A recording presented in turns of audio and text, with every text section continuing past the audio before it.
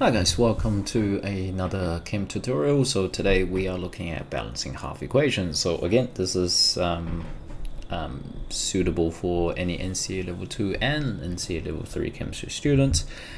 So let's get into it. So today, not so long of the intro, let's just get straight into some balancing half equations. So half equations is absolutely essential for redox. You need to understand what is happening in terms of what's turning into what and how do you balance the equations, because that's what actually happens in the reaction.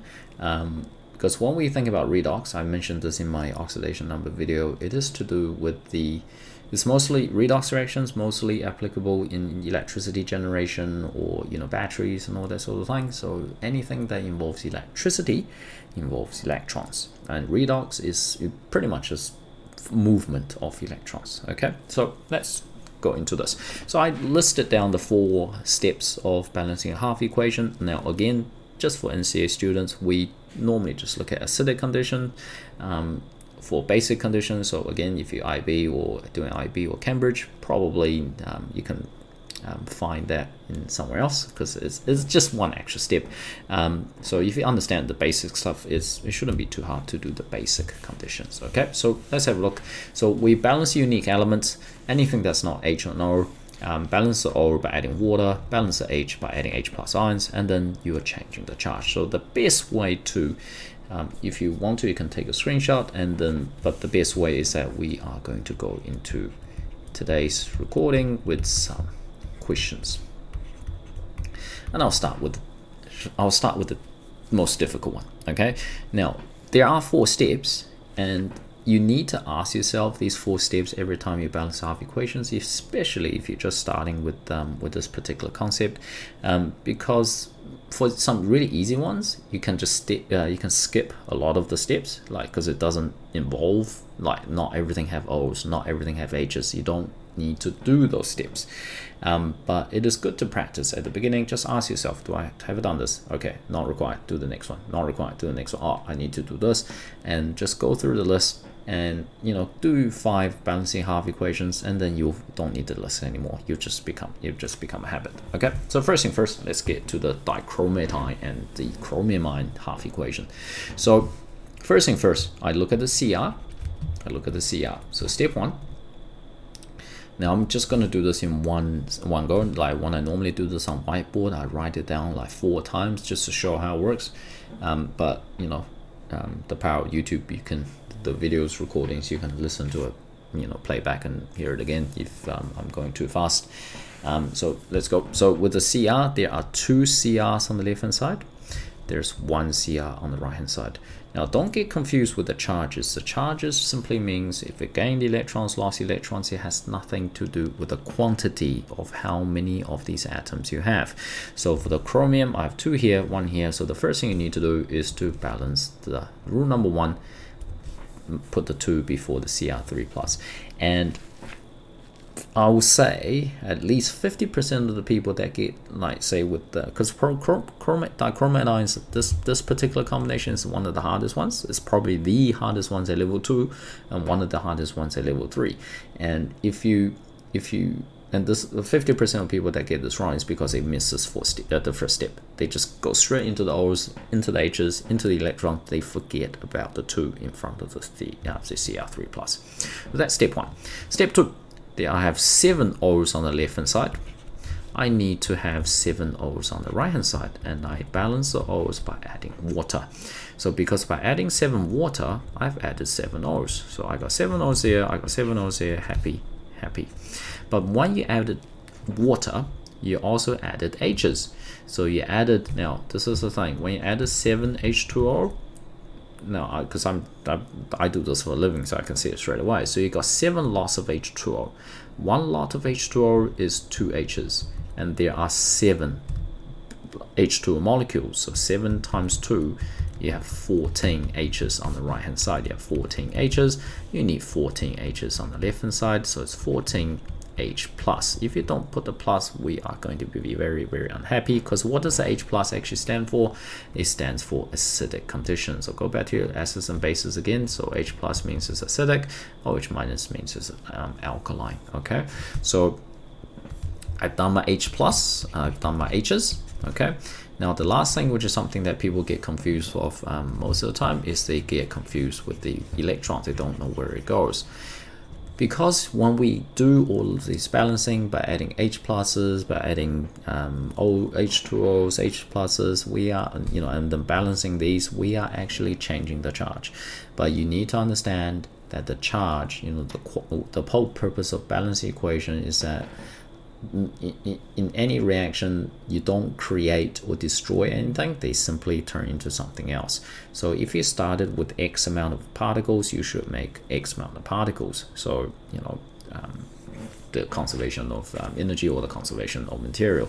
So in this case, we need to look at the charge, and if you're not so confident with this, just follow my step. Just look at each individual one separately. All right, look at the Cr2O72 minus. You look at the top right hand side corner. I'm just going to start highlighting all of these. You look at the top right hand side corner for the charge.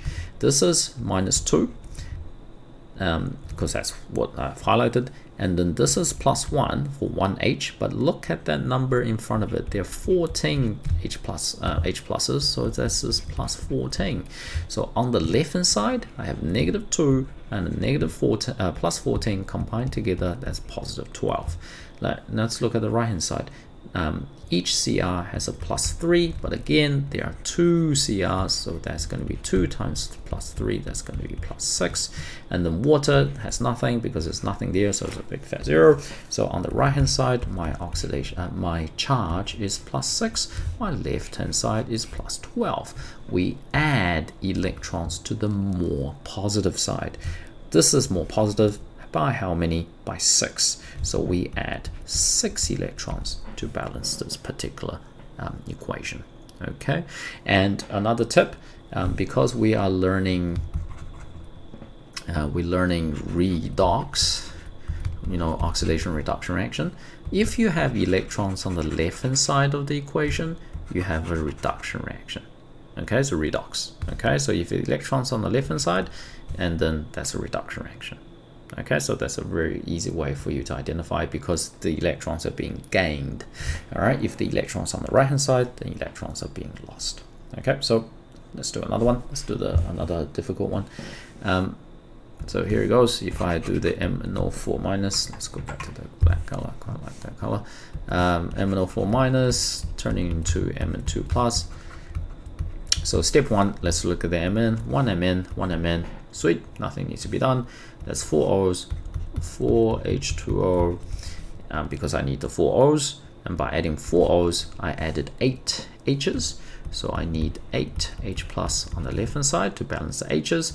And then let's look at the charge. This is -1, this is +8, altogether my left hand side is +6, this is +2, this is 0, combined together this is +2. Again, if you wonder where I get these charges from, just highlight the top right hand side corner and then ask yourself, what is the charge?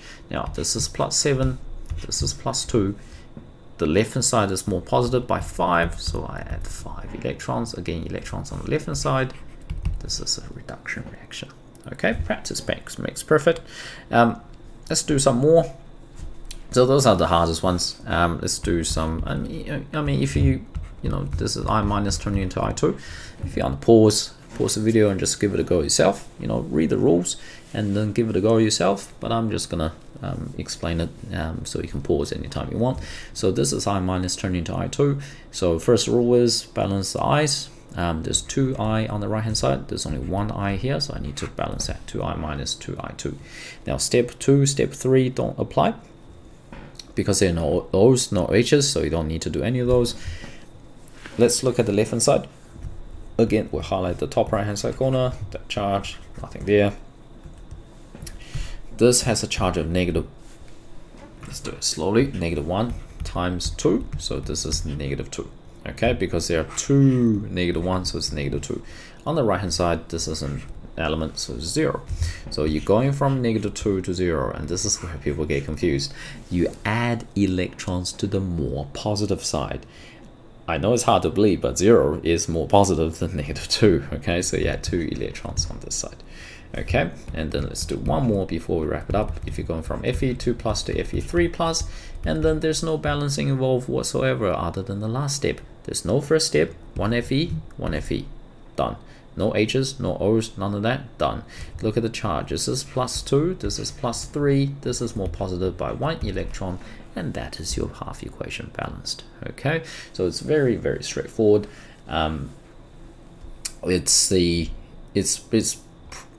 Yeah, very straightforward. So just when in doubt, come back to these rules, and you should be all right. So one thing that I might actually do, let's do the full equations. Let's balance the full equations. Why don't we balance the full equations? Let me give you another example. Let's say if I'm going from Al to Al3 plus, and then the other reaction I'm going, let's pick something really easy. Let's go from Br2 to Br minus. Okay, so this is a redox reaction. So we can apply what we learned so far. So the oxidation number of that is 0. The oxidation number of that is +3. This is 0. This is -1. If you still can't get the hang of this, watch my oxidation number video. Okay, so how do we balance it? This is +3. This is 0. So I need 3 electrons on this side. Now for this one, I need to balance it. First step, because there are 2 BRs, there's only 1 BR, so I need to put a big 2 in front. And by doing that, this used to be -1 charge, but now there are 2 of it, so it's -2. This side is 0, so I need 2 electrons on the left hand side. So, you know, remember, redox, electrons on the right hand side, this is oxidation, electrons on the left hand side, this is reduction. And this is how you check that you've done it correctly, because if you have electrons on the same sides, you have done something wrong. 100%. You will never ever have electrons on the same sides if you're doing redox. Okay, so next step, these are the full half equations. How do you balance a full equation? So full equation is when you combine these two things together, and you can see they have a common denominator, which is the electrons.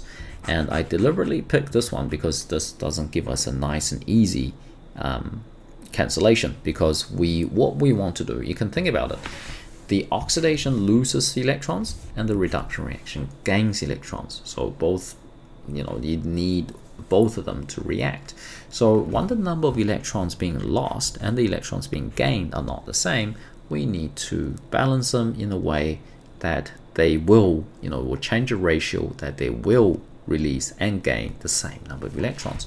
So we got 3 electrons here, we got 2 electrons here. So when we do the full equation, I want to make sure the number of electrons must be the same. They need to be the same. And how do I make them the same? Is by multiplying this whole thing by 2, because that will give me 6 electrons, multiplying this whole thing by 3, which will give me 6 electrons. And then if I have 6 electrons on the right hand side, 6 electrons on the left hand side, then that would mean, yep, same number of electrons being gained, same number of electrons being lost. So everything else should just be a copy paste. Okay, so we need the electrons to be the same, and if they are already the same, simply combine them. Okay, so in this case I need to multiply everything by 2. So this is where at the beginning, if you're doing this at the beginning, just be patient. There you go. Just write it down again, but then I multiply everything by 2. The next one I multiply everything by 3. Just copy them down. It's not that hard.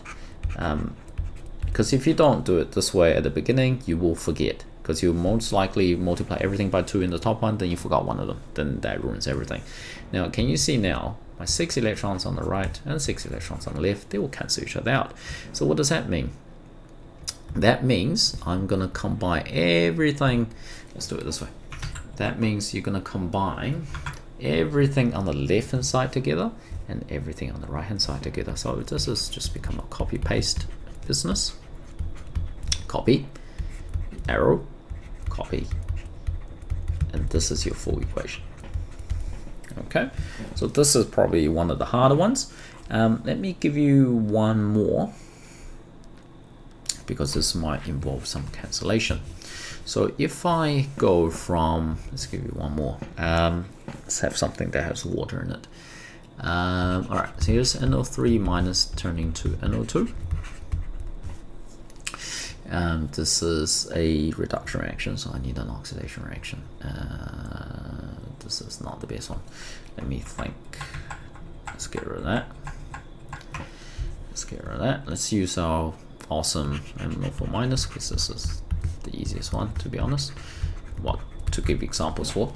We already balanced it as well, because this part we're not looking at the balancing, we're looking at the full equation. So if I have, what is something that, I mean, I can just revert, okay, I'm this late at night, I'm just gonna pick the opposite. Okay, so if I have this particular reaction, let's balance it. This is going to be 4 water, this is going to be 8 H plus, and this is going to be 5 electrons. Okay, now if we balance this one, so the N's already balanced. I look at the O, there's 2 O's, 3 O's, I need water, and then by adding water I added 2 H's, I add 2 H's, and look at the charge. This is 0, this is 0, this is -1, this is +2, so I need to add one more electron on the right hand side. Okay, now let's get rid of this. So this is my my half equation. I got 5 electrons on the left hand side, I got 1 electron on the right hand side. So first thing first, they are on opposite sides, so that means I must have done it correctly. So what does that mean? Let's balance it. Okay, let's write a full balance equation. I mean, the easiest way, well, that's not the easiest way, there's only one way, is to multiply this entire thing by 5. Why? Because I need 5 electrons, because I have 5 electrons in my reduction reaction. So it's 5 NO2 plus 5 water turned into 5 NO3 minus plus 10 H plus 5 electrons. Just so the electron numbers on the opposite sides are the same. Now remember, we will need to add everything on the left hand side of the equation together and everything on the right hand side of the equation together, because that's what balance equation does. It combines them together. So we are going to have MnO4 minus plus, oops, that's a bit wrong, plus 8H plus 5 NO2 plus 5 H2O. Now I ran out of a bit of space because I wrote too big. That's going to turn into Mn2 plus 4H2O plus 5 NO minus NO3 minus plus 10 H plus, and you notice I don't even write the electrons because there's no point, okay, because they already cancelled each other out. Actually, yeah, it's fine, you guys can understand this. All right, so just remember, just try fit them in a straight line. I just ran out of space because I write so big when I'm using the stupid tablet. Okay, now if you write it in like this as your final answer, we will mark it down. The reason being, in mathematics, you don't do this. You don't know 2x plus 4 equals 3x and then you leave that as your final answer. That's not acceptable. You have to solve what x is. Can you see the things I'm highlighting now? Oops. The things I'm highlighting now, can you see they're the same type of element? They're the same thing, different quantity, but the same ion or molecule or element that I'm highlighting. They are on opposite sides, so they need to cancel. Can you see there's 5 water here, there's 4 water here. They need to cancel. So you need to simplify it. So it's going to be MnO4 minus plus 5 NO2 plus 1 H2O. Why? Because the 5 and the 4 cancel out, I have 1 left, and that's going to turn into Mn2 plus 5 NO3 minus plus 2 H plus, because this 10 and this 8 cancels out to be the 2. Okay, so this is a more correct one, and it's more simplified, and that's what you need to do for this particular internal, both level 2 and level 3. Okay, so regardless of which level you are, you need to be able to do the basics. Okay, so at level 2, this is pretty much, you need to do observations and things like that. So I'll probably cover that a little bit more in detail. I'm just doing the basics. So if you're someone that's doing level 3 chem but are you struggling with the basics, you need to do this. Okay, because it doesn't matter how good your electrochemistry is, if you don't get this, you can't pass. Okay, so hopefully this has been helpful. So the next few episodes will be mainly for the year 13s, because I'm teaching the year 13s and we're going to lockdowns, all the things I need to cater for is prioritize the year 13, because the year 12s don't start the internals yet. But I am aware that some schools may have started with the quantitative analysis. So once I've done with the redox, I will start putting things on, for the titration stuff as well on my YouTube channel. So stay tuned, like and subscribe if you haven't, share with your friends that are struggling in chem, and like always, hopefully you learned something, and I'll see you guys next time. Bye bye.